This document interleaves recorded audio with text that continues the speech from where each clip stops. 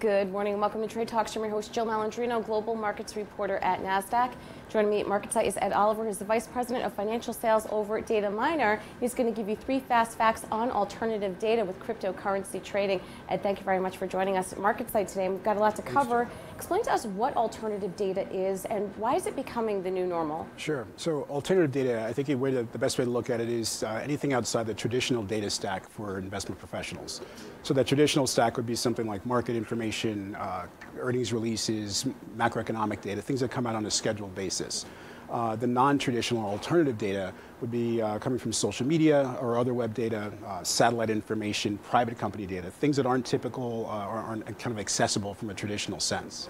Right. And the reason that it's becoming the new normal, and that's kind of a great way to kind of describe what's happening in the market is there's been a real adoption of it over time, and it's been growing year over year. EY did a survey last year in 2017, surveying hedge funds, asking how they're using if they're using alternative data.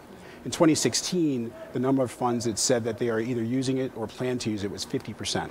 In 2017, last year, the updated version was 78%. So a pretty significant jump in firms that were using it or planning to use it from year over year. As they continue to look for edge in the marketplace, I'm Absolutely. Sure. So social media is really primed to help traders stay on top of cryptocurrency news.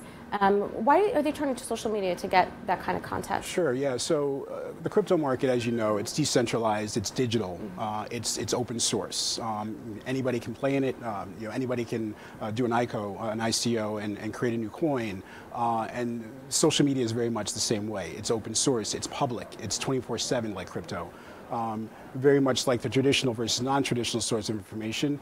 There is no single centralized outlet for information in the cryptocurrency world. It comes from a very wide decentralized source. Social media has been a great source for that. Again, cryptocurrency trades 24/7, social media runs 24/7. And so it becomes a great way to capture the information, whether it's from Twitter or Slack or Reddit, Telegram, all these different types of social media really give people an opportunity to tap into what's going on in the market in real time. And to wrap up, what types of cryptocurrency news would break on a platform like Twitter, for example? Sure. I think there's 4 or 5 really big ones. The first would be any sort of major conflict or geopolitical event. Something like the Zimbabwe coup last year. That's a great example. Another area would be regulatory information. A lot of conversation around what South Korea has been doing over the last 6 months, whether they're going to ban crypto or not. Much of that information broke in social media. And then the other area we see it is in exchange updates, coins being added or subtracted to exchanges, any sort of conversation around the code and kind of the development of crypto and the coins. And then finally, commentary and rumors that flow through the market. Social media is a really great place for that, and particularly Twitter. And it's a great way for market participants to understand what's moving the market minute by minute. Okay. Well, thank you very much, Ed, for joining us today. Thank you. And traders, thank you as always for joining me. I'm Jill Malandrino, Global Markets Reporter at Nasdaq.